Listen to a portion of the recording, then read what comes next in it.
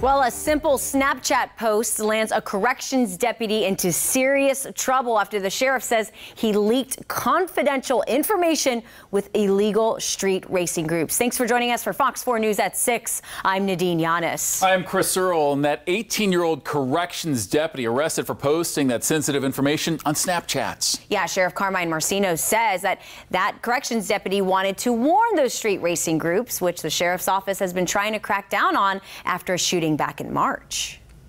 That information that was leaked out did affect other people because that intel, is confidential. So they say this man did it. 18-year-old Gurey Usin. Sheriff Carmine Marcino saying the photos posted contained what could involve suspects, criminal informants, and people also working undercover. Fox 4's Caitlin Knapp live in studio now to explain how the sheriff's office said Usin did it. Well, all it really took was a computer and a phone. Sheriff Carmine Marcino says Usin took 4 photos on the information on a computer at their core facility. Then he posted it on Snapchat. The information is only in a portal for certified employees. They could access it. Usin included in that. And its access, I asked the sheriff if he's reevaluating because of this particular incident.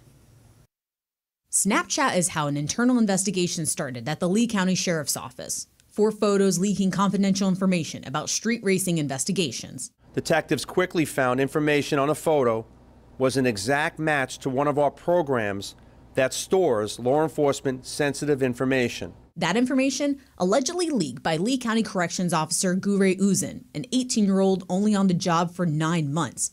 Sheriff Carmine Marcino says using a date and time, they tracked down the picture to a sheriff's office computer. Former Deputy Usin intentionally gave this information out to warn these groups and obstruct our investigations. And in this investigation, Sheriff Marcino says they identified Usin through surveillance video and logins, leaking information on Snapchat that law enforcement doesn't want out there, informants, suspects, the progress of an investigation. The people that are involved in the investigation now get intelligence that they're not supposed to see, and that hurts our investigation. About 1,100 certified employees with the Lee County Sheriff's Office can access this level of information. I asked the sheriff if this incident has them rethinking stricter access. Of course, we always think about access and limiting access and who has access. Access Usin no longer has.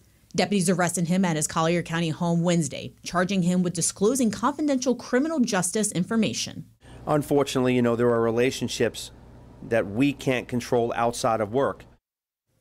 The now fired Usin is still in a Collier County jail tonight, and this is the second recent case of Lee County Corrections officers getting fired. Back in February, 2 were accused of throwing hot water on inmates at a Lee County jail, and both of them were also fired. Reporting live in studio, Caitlin Knapp, Fox 4.